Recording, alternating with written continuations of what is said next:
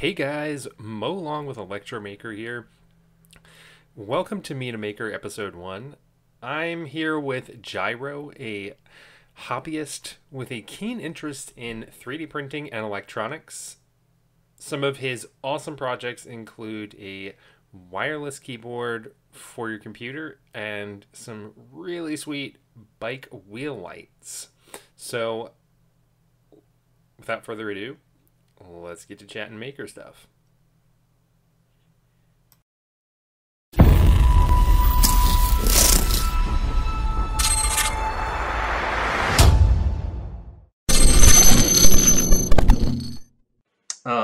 So you mentioned you just got done with work. So first of all, what do you do for like work? Well, actually work in automation industry. I basically work the company I work with, they do factory lines. So I usually work with industrial robots and, camera systems for these kind of applications. So that's my job. That's super cool. Yeah, So did you kind of get into the makerspace because of that, or did you get into that because you were already in the makerspace? the other way around. So I actually got the job because I was maker. So before I worked in a like internet provider, I was on a phone line kind customer service kind of job, and it sucked quite a bit. But I was making I was maker, so I was just making things. And then one day, I was just going for this job interview for this company, and it wasn't going very well. But then I just took out my phone, showed them everything I made, and they decided to hire me. That's neat. So then what was your introduction to the makerspace originally? Well, that's a good question. I don't know. I think ever since I was a kid, I just kind of like this kind of tinkering with electronics and stuff, and I don't know, just on the internet, just whatever I saw. I never really had any friends who were interested in this, so it was really just seeing what other people are doing on the internet. I remember when the Arduino started, and that was that was kind of cool. So just from the internet, really. Yeah, I think that's how a lot of makers get into it. I know that's what happened Yeah, with me. I just was always interested in playing around with things and started messing around yeah, with Linux and got into single board computers. yeah. The So, community, the online community is awesome. So I really absolutely. appreciate it. So what technologies do you enjoy working with the most and the least?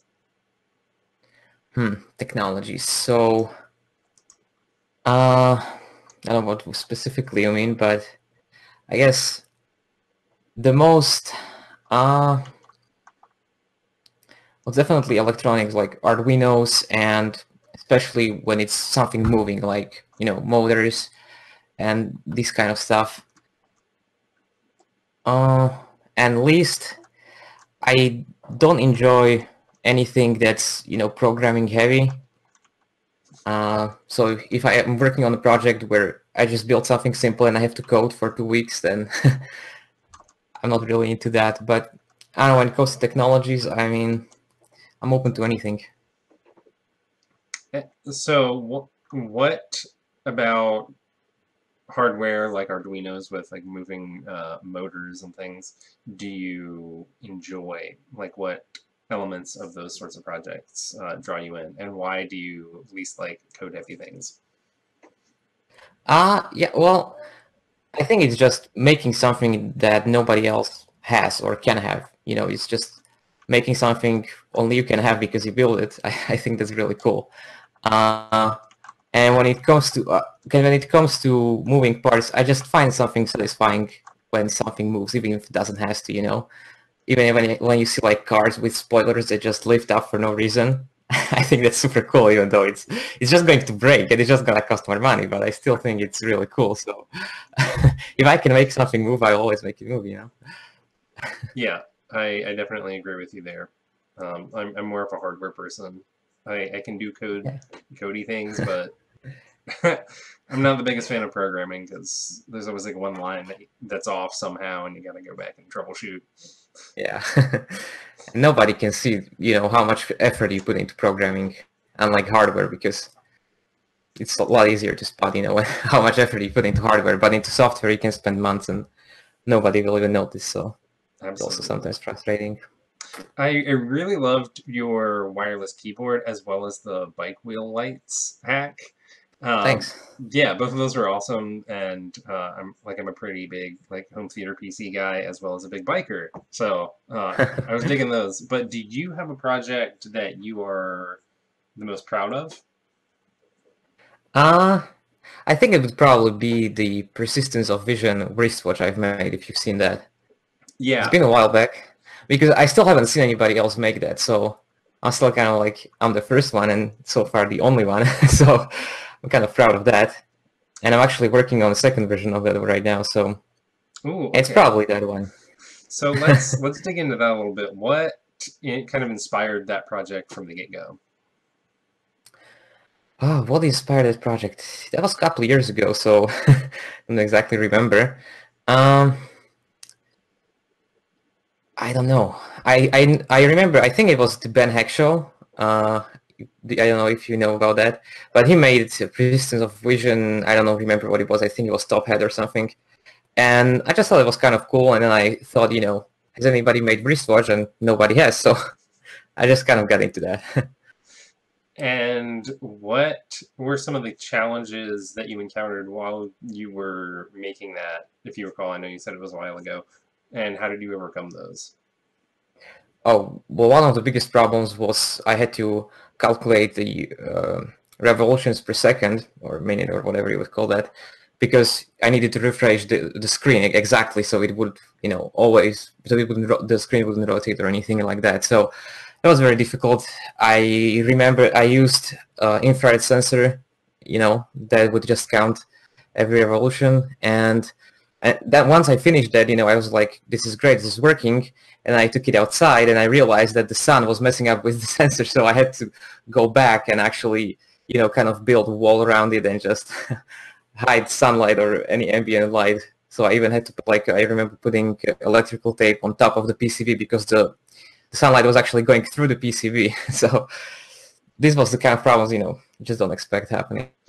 So what can we expect in the second iteration that you're currently working on?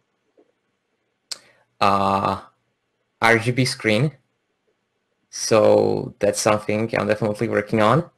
A lot more pixels. So I think the last one was 7. This one, I still don't know how much, but it's at least going to be twice as much. And it should be smaller. And probably even Bluetooth contact. It should even have Bluetooth. And I'm thinking about doing an app, but I hope somebody else did something already, and I'll just copy that because I don't want to make my own app or anything like that.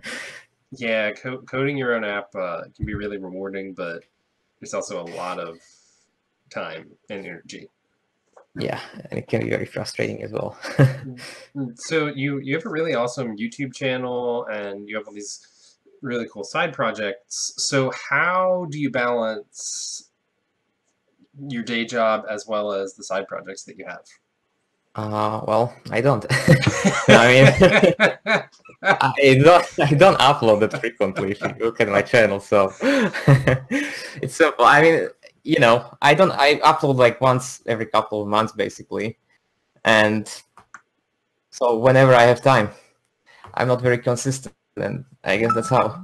Usually the projects kind of pile up and I upload 3 in a month and then I don't do anything for half a year. I'm just kind of waiting for components and building.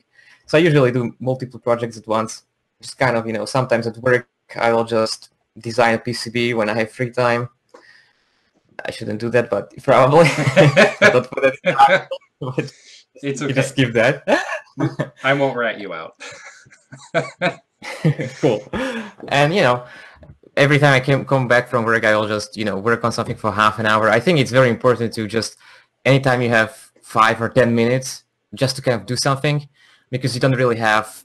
Because I always tell myself, I'll have 3 or 4 hours and I'll just work on it, but that never happens. So I always try to find like just 5, 10, or 15 minutes whenever I have time, before I go to work, after I come back, and just that's how I work on this. So it's usually I have everything saved on the cloud somewhere, so I can access it anywhere. So that helps as well. That makes sense. And yeah, I think it's a common problem that or challenge that a lot of makers have, unless they're able to kind of transform that into like a full-time thing of Yeah. balancing what they're working on the side versus day job. I also, this is completely random, but I liked the Cliff Martinez music that you used. Oh, is that the one? Yeah, I think it's from the movie. What was it? Yeah, Game Night? yeah, Yeah, I think I so. saw that a while back and just like loved it. I'm a big like film buff, Yeah, so uh, me too. and I listen. I have that soundtrack like on my phone, so it's like, oh, hey, good choice. Thanks, man. Yeah. Um, so aside from the next POV wristwatch, what other projects are you currently working on? Well, right now I'm actually, I think I'm already finished with that. But I'm working on I'm not going to be posting it anywhere, I don't think. But just for, like for myself, I'm building like a light that simulates sunrise because right now in the morning, it's really dark and I have trouble waking up. So I just decided, why not make why not make an RGB strip that just simulates sunlight? So that's what I have been working on last couple of days, and it's already working. So that's what I'm working on. But also, I'm kind of just redoing my old projects right now because I have nothing else to do. So I'm also thinking about doing the coil gun, the just like a pistol Oh version of yeah, that. And yeah, that's pretty much it. Just the POV watch and the coil gun, I think so far. that was a cool video. I like that. Thanks, man. So I'd Yeah, be interested to see that. Also, the light strip that you were talking about sounds kind of awesome and definitely up my alley. So yeah, I'd be interested to see that documented and maybe try to replicate yeah. that, build my I'm own. still considering whether to upload it because I actually like data locked the color of the sun during the sunrise and actually, went through that whole process. So I think it might be worth actually uploading that to Instructable or somewhere. I think that would be very much appreciated by a lot of makers. Yeah. So we kind of talked a little bit about community. What do you enjoy the most about maker communities? What are some of your favorite communities that are out there? And what are some of the interactions that you've had with other makers? Hmm. That's a good question. I think, well, let's see. The communities, first of all, my favorite communities, I think Hackaday has one of the, uh, like, just the coolest website because you can just look at cool projects every day. Uh, but also, I think they have one of the worst communities because it's just not like worst communities, but every time you look at some project and you go into the comments, it's just, I don't know, I just feel like people are always bashing these projects, or not bashing, but they are just like, you know, uh, saying how dumb it is or something. I don't know. But they showcase cool projects, so I like that. But they're not always toxic, but I just feel like there is a lot of people, trying to just help, but there is also just people just kind of bashing the projects.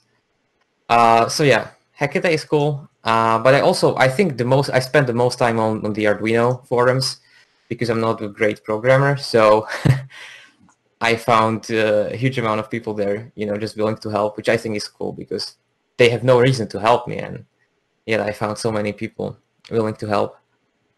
So that's definitely the community I'm most involved with. Um, but for some cool interactions, uh, I don't know. I don't think I have any cool interactions with the community. Uh, Nothing that I can think of top of my head. You've mentioned Arduino a little bit. Is there any technology, hardware, or software that you haven't been able to get hands on with yet, but would like to? Uh, I think, well, apart from the Arduino, there are also the PIC microcontrollers, and I think they are kind of cool. They are very similar, but a bit different. Nobody really, I mean, people do use them, but the community around them isn't that big, so sometimes it can be a bit more difficult to just find some resources. So I actually got a couple of those microcontrollers, but I never got into it. So that's something I would like to look into, because they have so many like specific microcontrollers that have just some of them have capacitive touch capabilities and just very specific things that are really cool, but just nobody uses them. So I think it's kind of a shame. So I would like to look into that as well. And any other technologies, I don't know. I work with a lot of things at work, so. And that, I'm sure, provides kind of a different dynamic, because from what it seemed like, that was a lot of Maker and IoT gear on kind of an enterprise level. So can you talk a little bit about the tech that you are hands-on with at work? Yeah, well, at work it's a lot different because everything is industrial. So, everything is a lot more reliable, which is nice, but also a lot more expensive. So sometimes, because there are a lot of cool things. We have like completely crazy optical sensors, they are literally just like a fiber optic wire that we are using, which is something you would never use as a maker. But it's really cool. But also one thing that strikes me is that in the industry, everything is also very simple. A lot of things are just, driven by simple digital pins. So you have these complicated, 50,000 robot, and you just control it with simple high and low signals from another machine. So it's I don't know. It's really weird, but if it wasn't so expensive, I think a lot more people would be into that, because a lot of those computers are very simple to control. A lot of the sensors are, just have a simple potentiometer that you just spin and it works. So they are a lot more user-friendly, I would even say, that a lot of these makers. And there's probably better documentation for a lot of that hardware as well. Yeah, the provided documentation from manufacturers is usually really good. But then again, you don't get any community or anything like that, so... Right. Yeah. So it's a bit of a trade-off. Is that? Yeah. And reading 300 pages data sheet is not fun either, so...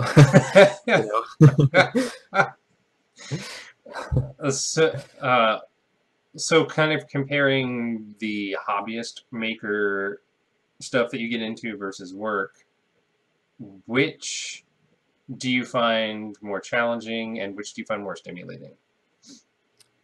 I think both. The makers hardware is definitely a lot more challenging, but also a lot more stimulating, because there's nothing difficult about these industrial stuff. They're all of them are quite simple. So when it comes to the maker stuff, it's a bit more complicated. But also, you get engaged with the community instead of contacting the supplier, which isn't fun. You get on these forums. You see, when you are looking for a solution, you instead find somebody who's building something completely different, and you get to see their projects, you get to see their problems, you get to see their solutions, and that's just a lot more fun. Absolutely. So then, outside of work and outside of being a maker, what do you enjoy? Well, I enjoy video games. That's something I'm into.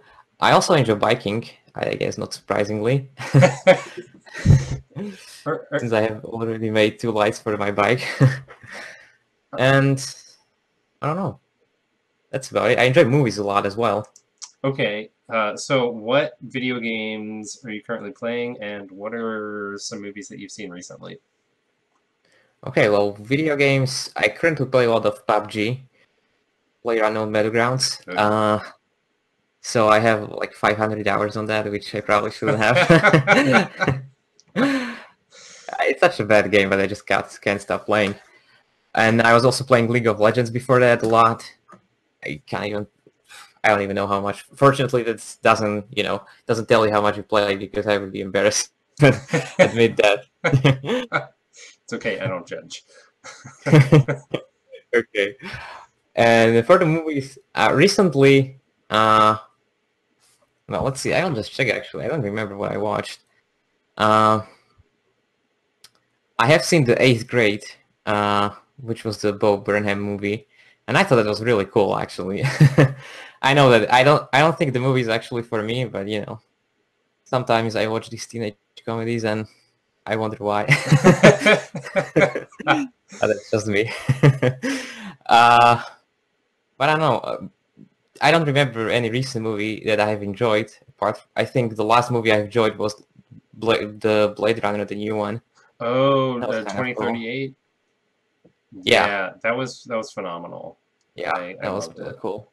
Oh yeah, I also watched the Mission Impossible, the new one. Oh, That was really cool. I haven't seen that or Eighth Grade, but both of those are on my list of movies to watch. Yeah. So I'll check those out soon.